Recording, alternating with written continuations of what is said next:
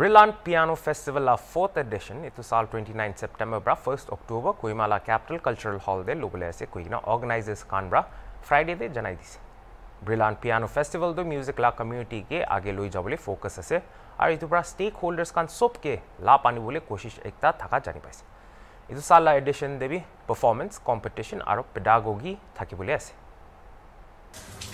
Brillante Piano Festival initially started as known as Brillante Nagaland Piano Festival, which started in the year 2017 with a vision to promote, to encourage and celebrate piano learning here in Nagaland. But with time, with the unwavering support and interest from all across the globe, today it has become a pan-India movement, and the festival is making its way to us again. And it is noteworthy to laud the media fraternity in this regard. The credit for the escalating momentum of the festival all directs to the efforts of the media team for giving Brillante the maximum coverage and promotion, taking it not only beyond the state boundaries but internationally as well. Thank you also for taking time to cover today's press conference. Given your busy schedule, it means a lot to us. So thank you, the media fraternity present here. And also I would like to thank our Honorable Deputy Commissioner, Sri Shanavas, CIAS, for joining us, sir. Your reputation goes beyond to inspire us, setting an exemplary model for the younger generation as a leader. Brillante, your amicable support towards Brillante and your presence here is going to set a new benchmark towards this history-making festival. So thank you for making time to be here with us. Brillante strongly, believes in supporting and uplifting musicians in all different aspects.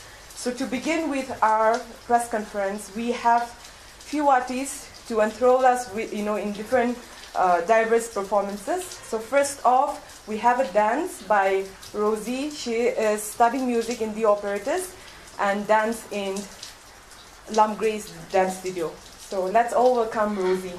I think the power of music and the way music impacts not just human beings but even nature in itself or even animals, it is beyond our capacity and understanding. So we want the whole community to be blessed, to be inspired, to be entertained, to just be mesmerized by beautiful things that are going to happen in the hall during those 3 nights.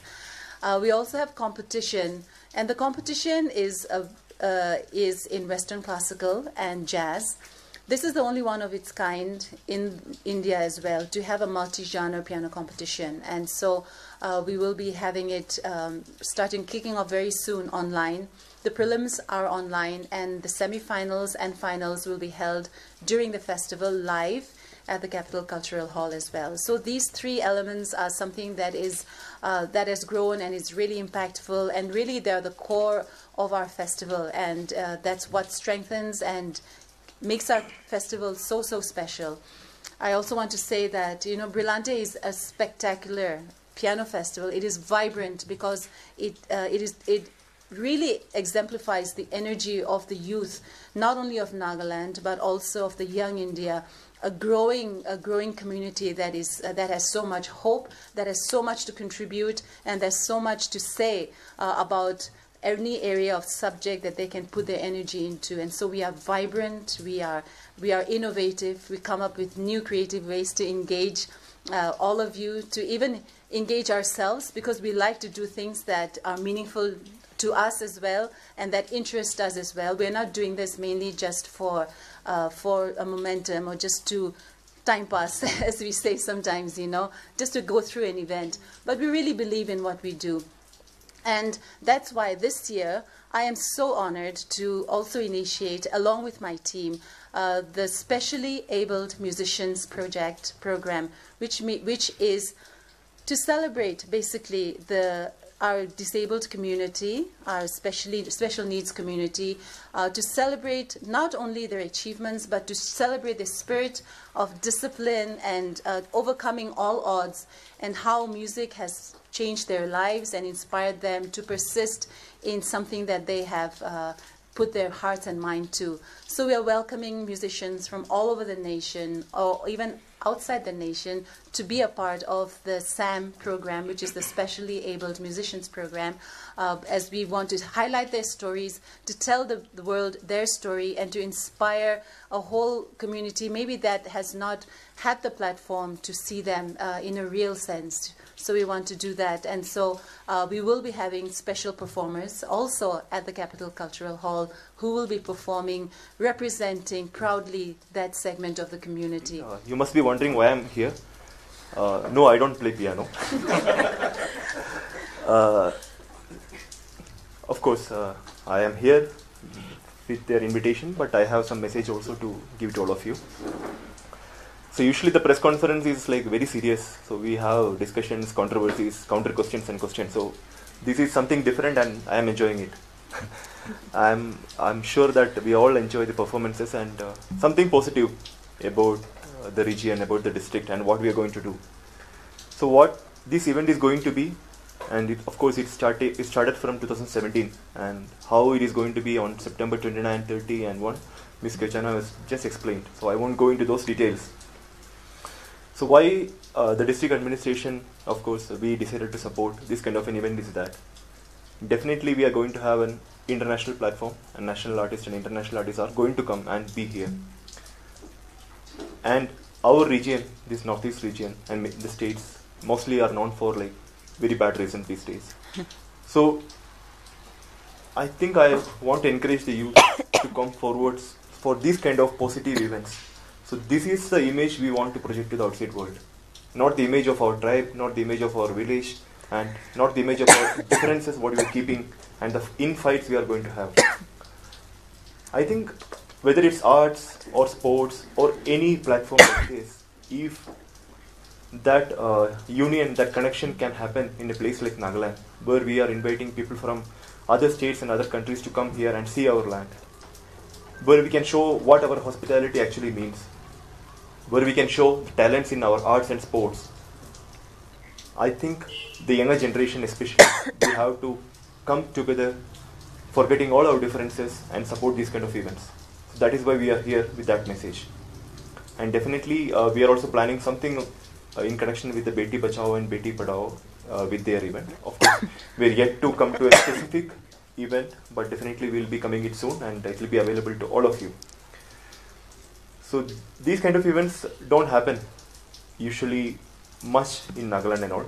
In cities like Delhi, Mumbai and all, you keep having these international events and national events where people come and participate and come together. So these kind of limited opportunities, I think we should grab it with both the hands. And these are the platforms where we can just come together, have some happiness and spread some happiness to the society, so that we forget our differences and we come to what is common with us. So I think this is a good opportunity for all of us, especially it's happening in the state capital, and being the administration in the state capital, me and my EACA is also here. So we have come in support of them, and I think we encourage all the youth in Kohima to come together and support this program. And whether you are a piano player or a guitar player, or if you don't have any connection with the music at all, Yes. Still you can come and enjoy. Still you can come and see the talents and promote the talents. I think, as I said in multiple occasions, the playground of our youth is not Kohima, not Nagaland. It has to be the country, it has to be the entire world. So I think that is a message I wanted to give. And thank you very much for inviting me here. It's my privilege. And all the best to the team and the event. Thank you very much. Thank you, sir. The concerts will be in the evening. I think September 5 o'clock, and tends to be a little safe for Kohima, so we do a little early, so 5 p.m. in the evenings. That's a great question, and I'm very comfortable to talk about it. Yes, you know, Brillante is a local event that has gone global, actually, and it has grown beyond our pockets, and our dream is bigger than our pockets. But that's great because I think every edition we dream about it first, and then we are very brave. I would want to congratulate all my team members for putting their trust in me and the vision of Brillante. And we're kind of mad, I'm telling you, because we never look at our budget and we go ahead. So for this year, when we look at the budget, it came up to like 26 lakhs. But we started with 1.5 lakhs, and I think we have not even reached 20% of it at the moment.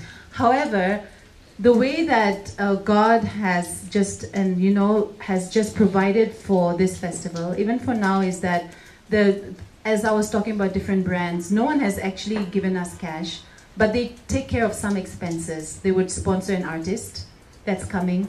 So for KMMC and Adam Gray, who's coming from Chennai, TAFMA will sponsor them. Or maybe Yamaha is taking care of all the prizes for the winners, in terms of they're giving 3 digital pianos for the winners.